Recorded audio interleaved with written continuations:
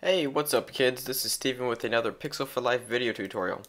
So this lesson is going to be a little bit different. What we're going to be doing is I am going to be designing something and Shannon is going to be doing the programming. So this should be fun and exciting and a change of pace. And what we're going to be designing today is a contact form. And then once this gets done, I'm going to email it to Shannon and he'll do his magic and make it all lovely. So let's just launch right into it. To start off, I want to just give this just a simple background color because white is kind of boring to look at. So I'm going to go to a gradient and maybe just grab E. That's a little bit better. Let's change this to maybe a brighter blue. Something like that. So I have that, and then this one looks good. Alright, so I'm going to slide this over. And okay, very nice for a background. Now we're going to create the wrapper for the contact form, and I'm just going to grab a rounded rectangle, which is this right here, and I'm going to keep the radius on 4 right here, and I'm just going to draw out a shape that looks good to me, and we'll go with something like that. And we can always resize it if we have to. And to center it, I'm going to grab this layer, hold down Alt, or Command I mean, and click the second layer, and then center it right there, and center it vertically and horizontally. That's the words. And I'm going to double click, and I'm going to make it a light gray color, something like this. Beautiful. Oh, Steven, I amaze myself. I'm going to double click, and I'm going to give it a quick stroke, which is, that sounded weird. I'm going to make it a dark, let's go with a dark blue. So I'm going to click this, and that's good enough. Now you don't have to match my colors. I'm just going with my own kind of design. I really hope that you don't match my colors. Just have some fun. Come up with something that's creative. So I'm going to click that, click OK, and let's see. Let's make this a little difficult for Shannon to program. Let's add a inside white stroke. So I'm going to do a inner glow. Click that, change this to normal, bring the opacity to 100, make the color white, and then choke all the way up 100%, and then the size to 1 pixel. So you can see it's very, very subtle, but if I turn it off and back on, you can see it kind of makes the gray pop a little bit. Very nice. So now, a contact form is never finished without an input, because you need to input your name, your email, and your message. So to get an idea for what size I need to make this, I'm going to just type out quickly, just going to say name. I'm going to drag this out and just write your name. I don't know why that was so difficult to think of. And to spell. Maybe this is too short. There we go. Okay, float it to the left. And let's float it to the right, and then I'm going to scale it inwards, bring down the size to maybe 14 pixels, keep it bold. That looks good. Alright, so I'm going to drag this over to, I don't know, right over here. And let's zoom in, because I don't like working at 100%. I like to zoom in and get out close and personal with it. I'm going to grab the rounded rectangle again. But this time I'm going to make it 2 pixels because 4 just looks a little too round when it's small. So to get an idea, I'm just going to draw a box around this text, something like this. And double click, and we're going to change it to white. And let's drag it over to the side. Looks good. And then down just to center it, the horizontal line to this horizontal of this, your name. Cool deal. So I'm going to stylize this a little bit, and let's double click on this. As you can see, if I add a stroke, it's going to be a little bit hard to see if I go to 1 or something, because we have that annoying stroke that's around all vector objects. So to temporarily hide that, let me just turn off the stroke so you can see what I'm talking about. See it right there. Temporarily hide that, I'm going to click Control H, and you can see it's hidden. So let's add a 1 pixel stroke, and let's maybe grab this dark blue color. That's too dark. Let's just make it something like that, okay? And then these input fields usually have an inner shadow, so we'll do inner shadow, distance of like 2, and then bring down the size so it's not so feathered. And then bring down the opacity way down. And let's change the angle to, that's good. Perfect. Nice. Good job. Cool. Alright, something very simple. Maybe we gotta make that stroke just slightly darker now. That works. And now what I'm going to do is I'm going to, let's duplicate this, Command J, and I'm just going to hide that and drag it down. And we'll work with that later. I'm going to right click this, and you can't really see because it gets cut off, but I'm going to click right here, Convert to Smart Object. Now I can hold down Command, select your name and that input field, hold down Command and Shift and drag it down.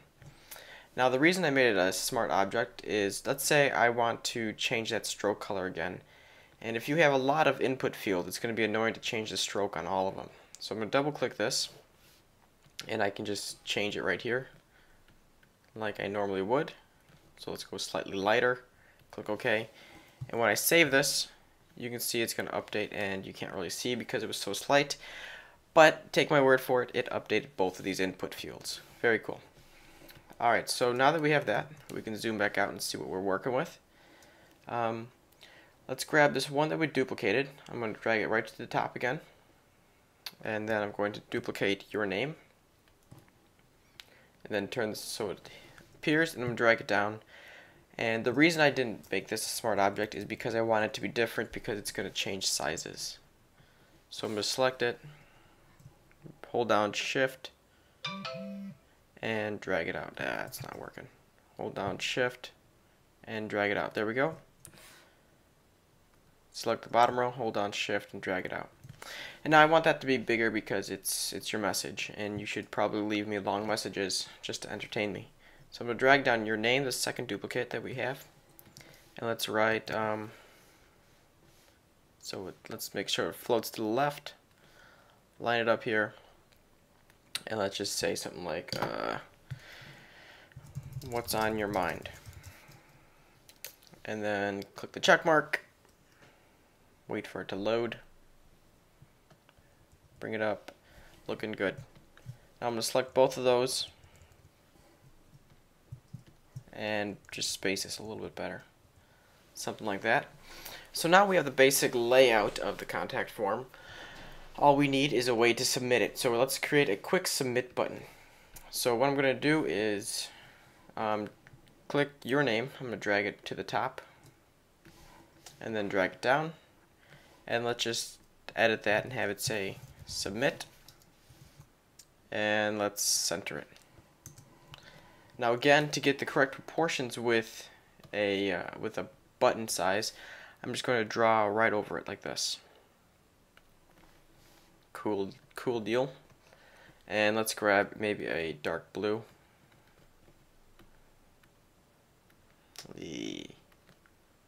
This is the hardest part. Hard to decide what color blue to go with. Okay, good enough. And then I'm going to change this font color to white.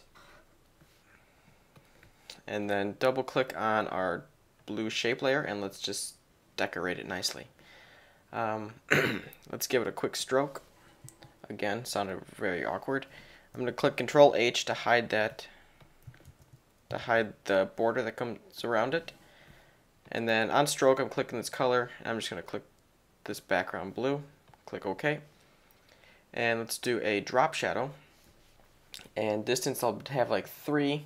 Spread will be 100. Size maybe 1. Just so it kind of looks like it's popping out of the page a little bit. And then let's do a Bevel and Emboss. And you've seen this trick before if you watch my button creating tutorial. If not, this is going to be something pretty cool.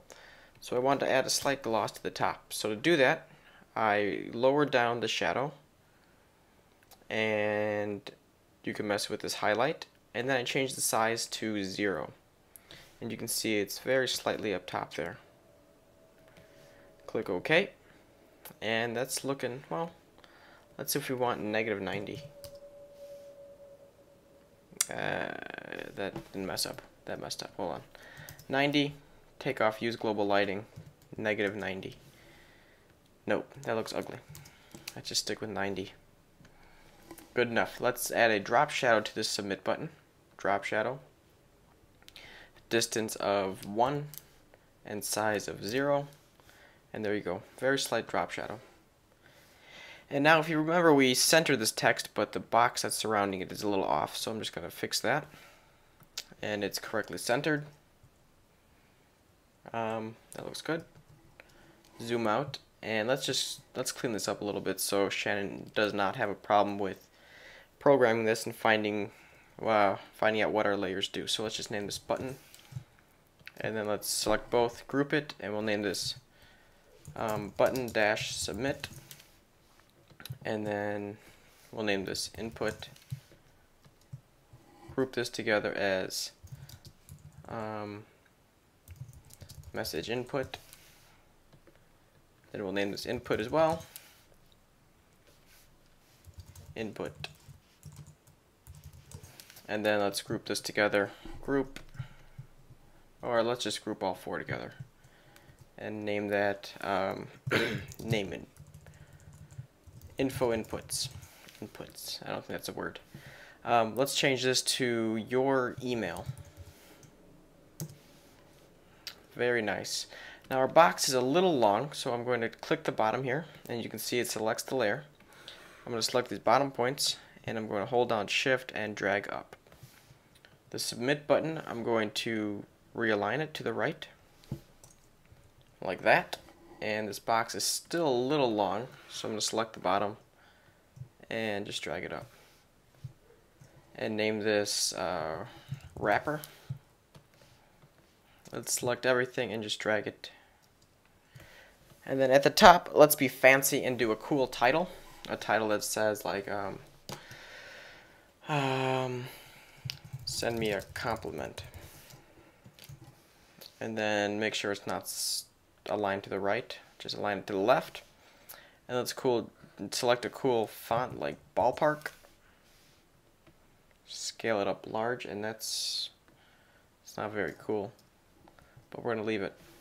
Let's select a blue color, something dark, like that. And then let's make it fancy by making it slightly larger, maybe 30. Double click here. And we're going to do a drop shadow, but rather than a drop shadow, it's going to be like a gloss. So one distance, spread all the way up, size 0. Change this to normal, color of white, and that looks good enough. I don't even know if he's going to program this in. I'm just going to throw it here, just in case. We'll see how ambitious he is. So again, let's center this, and there we go. That's all there is to it, to our contact form. Can't wait to see how he spins this around and makes it actually working. So thanks for watching, and be sure to check out the second part. See you later.